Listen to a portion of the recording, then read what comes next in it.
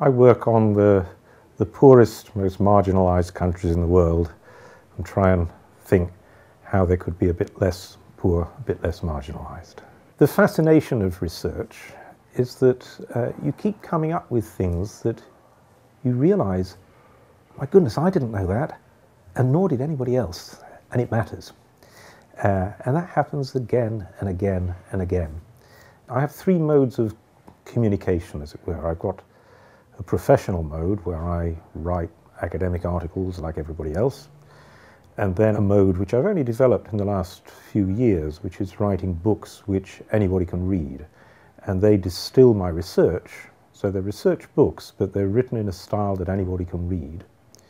And then the final thing I do is a lot of newspaper articles and public speaking. So it's those three tracks, really.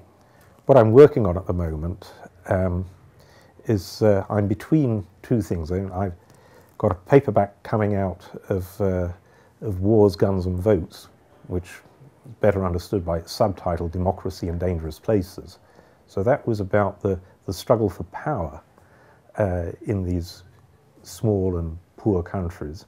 I've got a book coming out called The Plundered Planet, How to Reconcile Prosperity with Nature, which is about the management and the mismanagement of natural assets and natural liabilities, especially in the poorest countries, but not exclusively.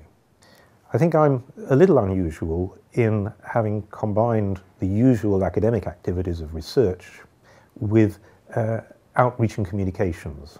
And I've discovered that's really rewarding, but not many academics do it. And so I'd encourage others to have a go. Try and write clearly for ordinary people.